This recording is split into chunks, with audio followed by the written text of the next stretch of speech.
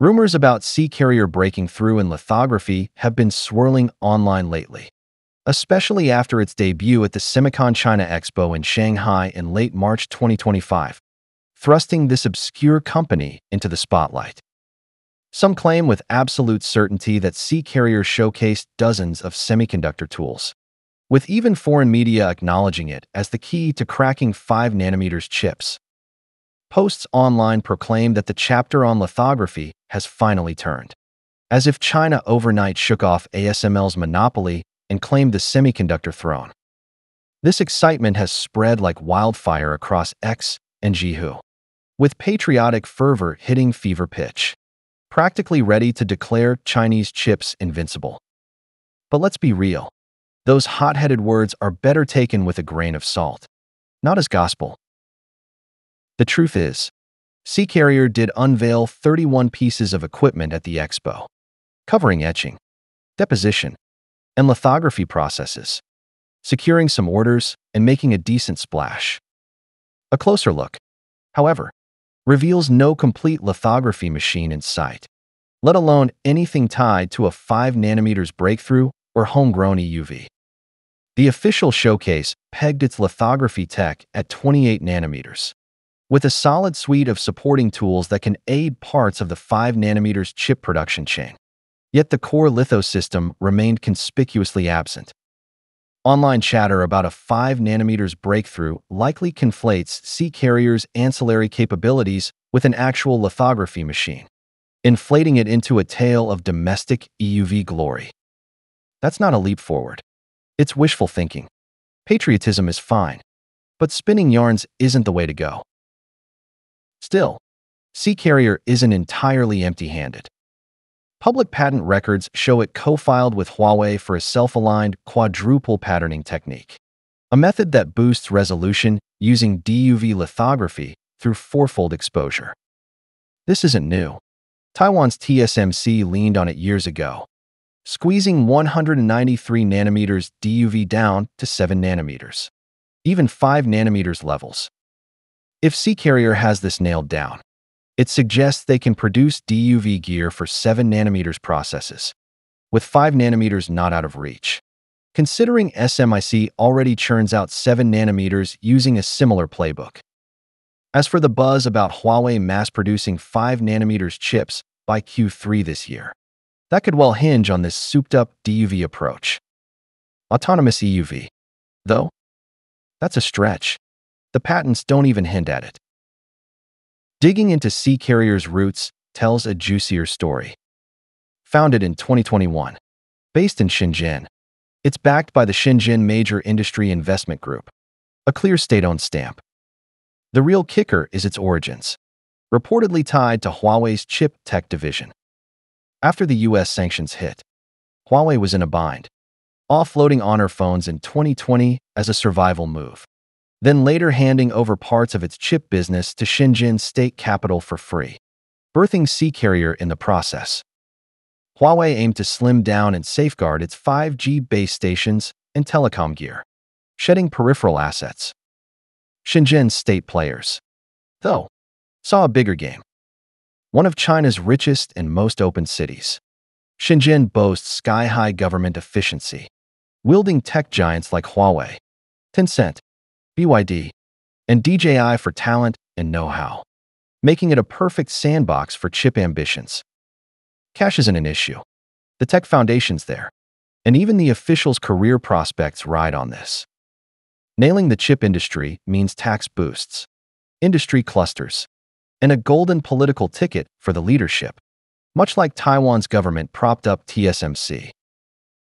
On the national front, Beijing's pushing SMIC in Shanghai to storm chip manufacturing, while lithography R&D pops up in Beijing, Shanghai, and Wuhan. Universities and research labs nationwide are grinding away, from theory to materials. SiCarrier, rooted in Shenzhen with Huawei and city backing, might outpace SMIC in the long run. It's inherited Huawei's cutthroat culture too, with brutal overtime hours. Job seekers on Zhihu grumble about chaotic interviews and relentless schedules. But isn't that just the chip game's DNA? If Shenzhen and Huawei can crank out another 5 nanometers line, it's a massive win for national security. EUV, though, remains a pipe dream for SiCarrier in the near term. When it comes to EUV, China's tech path hits a snag. Public data pegs the homegrown 193 nanometers light source to LDP, laser-induced discharge plasma, not the LPP, laser-produced plasma, that ASML uses.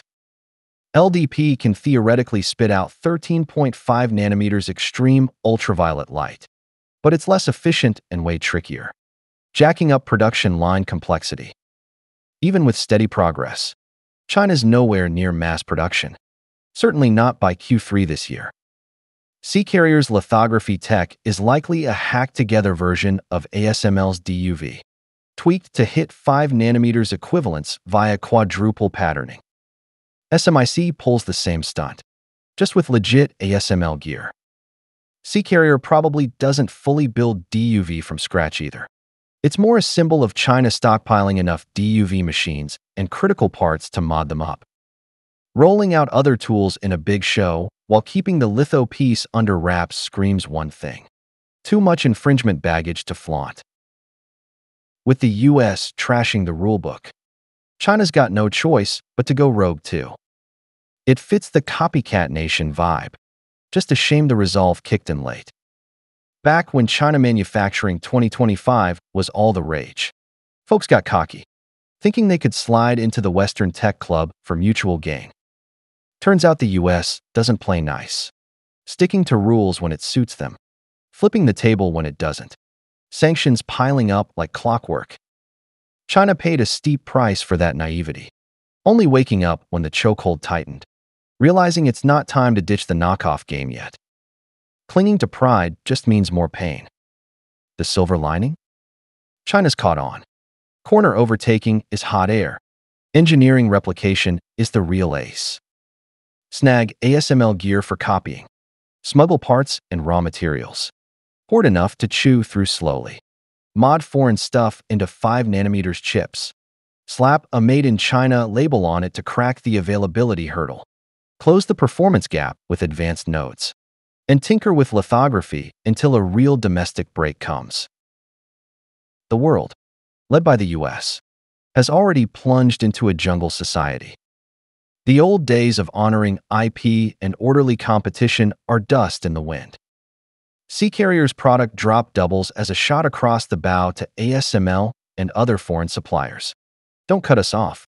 And a pat on the back to folks at home. No need to fret. We've got this. It's a gray area path. Hardly noble. But white cat, black cat, catching the mouse is what counts. The US printing dollars and locking down tech started the dirty game. China's smuggling and cloning just follow suit. Neither side's got room to point fingers. The good times are gone for good. Everyone's got a brace for jungle rules. Those still dreaming, like Europe's bunch, are in for a rough ride. The bar at Empire's sharper. Their generic drug racket runs on the same logic. Patents be damned. Survival trumps all. Europe's stuck playing pure. Macron preaching strategic autonomy. Von der Leyen fussing over democracy. And for what? Tariffs hit. China snags their markets. The US chokes their tech, leaving them sandwiched and clueless. India gets it. No saints thrive in the wild. Only hunters and prey. SiCarrier's rise isn't about China cracking EUV. It's about China going all in, legal or not, to nail chips. 5 nanometers equivalents or bust. Self-sufficient production in sight. Shrinking the tech gap. Who cares if it's messy? Hard fists rule the day.